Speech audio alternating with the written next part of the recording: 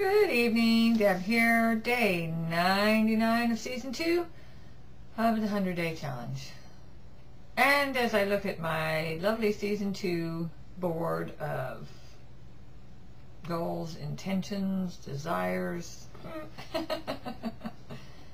I can only say I was so not with it. So, let's have a quick review. I have won millions in the lottery. I did buy tickets. I got tired of buying tickets.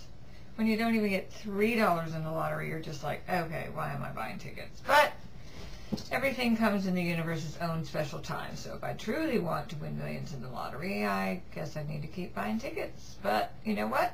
When you're thinking about it, it's like I would rather earn my millions than win them. And I think that's where the problem with focus on that one was. It would be fun to get a windfall, but it wouldn't have the satisfaction of I had earned it. I created it. Well, if I'm manifesting, I guess I am creating it, but I think you get what I mean. So Disco Diplomat, the timing wasn't right on that one, so I let that one go way early in this season. So we'll just forget that.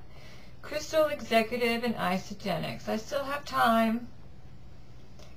So that's still a focus. It won't get done in this 100-day challenge, but I still have 38 days from the company's standpoint to do it. It just didn't get done in this 100-day challenge because I really took time off in November and December and was trying to decide why I was doing this. Yeah, I had issues. Why issues mid-season on all of these. Why are you doing this, Deb? I don't know. I think I've kind of resolved those. Number 4 was I have manifested perfect relationships for me. Well, technically speaking, I didn't manifest any new long-term relationships, so technically I guess I manifested the perfect relationships for me, so I might want to rewrite that one next time. I just don't know how I'd rewrite that. Okay, salon marketing programs complete and ready to market. Didn't even touch that one. And I have great style. I didn't touch that one either. Obviously, I would love to be gorgeous and well put together, but do I really want to spend the time doing that? No.